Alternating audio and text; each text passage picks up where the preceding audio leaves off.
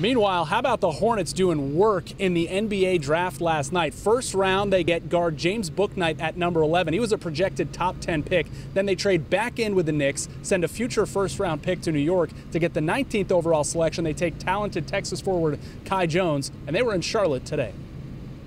We're going to be one of the most exciting young teams in the league, and I say that confidently. We're going to be a team that's must-see TV, as everybody like to say. This team is on the rise.